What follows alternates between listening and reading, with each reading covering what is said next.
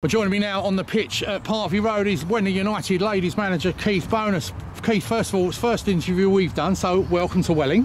Thank you. You've been at the club now over a month. How have you found it settling? Yeah, a little bit longer than a month from when I first kicked in. Yeah, really good.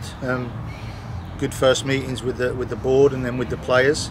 Obviously, it was a new venture and a new level for me to come around to, but I'm a local lad. I live around the corner, so a little bit of a no-brainer to come and see what it was about, and obviously aware of the changes and been made very welcome.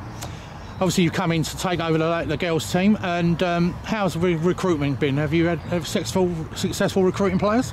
Yeah, I'm happy. You know, it's a level where you obviously can't go and get players and offer them any financial reward, but it's making sure that they're welcomed here and that the club respect them. And I've managed to pick out one or two what I'll call experienced players, but I'm also really happy with some of the youngsters that were already here and the players already here. They've already, for me, improved just through what we've been doing since pre-season started. First game last week here at Parkview Road against Bexhill, a 5-1 victory. A great start. Yeah, just a minor complaint that we conceded a goal right near the end, and we almost as disappointed with that as if we'd lost the game. But yeah, you can't argue with that. 5 goals in, probably should have been more if we're honest. But 3 points, first game of the season, what everybody wants. And what's it like to play games here at Parkview Road in front of a crowd? I mean, it's really important for the girls. Massively, and hopefully the crowds will improve as the season goes on. Obviously, success breeds interest, and if the girls can play good football and get good results, hopefully it interests a few more of the men's team supporters. We're plugging that in the programme. I hope people are seeing that. We'd love for more of them to come as the season goes along. It's like anything. Players love people to be supporting them from the side.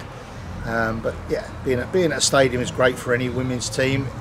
It's kind of the norm now, ironically, and after the Euros and stuff, it should be getting stronger and stronger links. But the board's desire to link the women's team with the club closer this year was a massive reason why I took up the offer.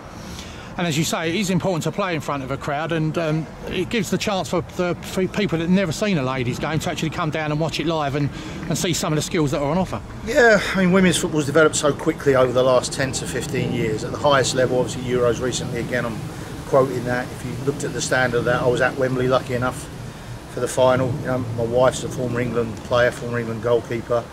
The technical standard has always been up there and around. The obviously difference is the physicality side of it, but if you just want to come and watch a game of football where people are enjoying playing and enjoying being out there on the pitch, then yeah, it's well worth a watch.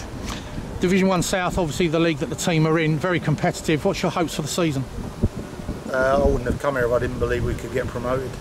So yeah, I'm looking at winning the title. Being realistic, I know there's 1 or 2 teams out there that are going to challenge that, the likes of Hastings, Herne Bay, who we're now playing next week instead of Hastings. I don't know how that's happened. Bromley have strengthened, obviously come up into the league, and they look quite strong in pre-season. But yeah, I'd say there's probably 4 or 5 of us that should be up there challenging, and we'd definitely be one of those. And you mentioned the Euros, as you say, you was at the final. I mean, what was that like that evening at Wembley? Well, emotional to say the least. Obviously sitting with Kopi, it's my missus.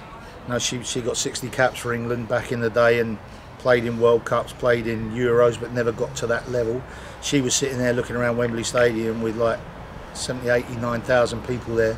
She was in tears because she was one of the stalwarts of the game and dreamed of moments like that, and it never quite got to that stage. Don't get me wrong, she played in front of 30s and 40,000s in World Cup games, and obviously we were in the FA Cup 3 times when we were at Charlton, and 4 times in essence, but she didn't play the last one. But that, I just looked at her and I could see the tears in her eyes, and she was just looking around going, wow, this is where it's come to.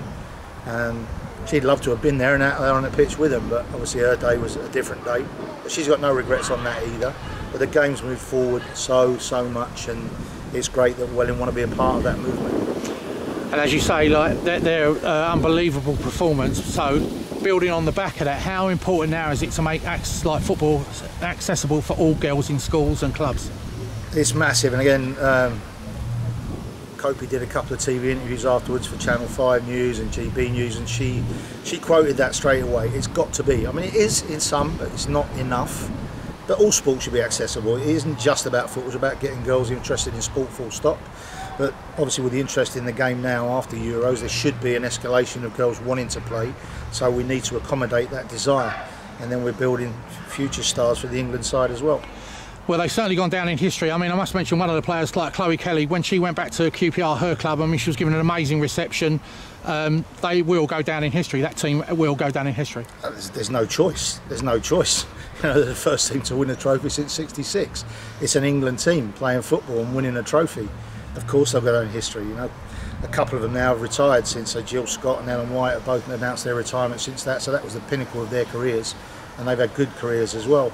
But it's amazing for them to go out on such a high note, and the FA have to take credit for the managerial appointment with the Dutch girl, Sarah Wyburn. And how amazing would it be if, like, some of your team here at Welling United went on to represent Three Lions? I mean, that'd be amazing. A couple of the younger ones, you know, I say to you can never stop dreaming. You always have to be realistic. But there's a couple of 16-year-olds in this side.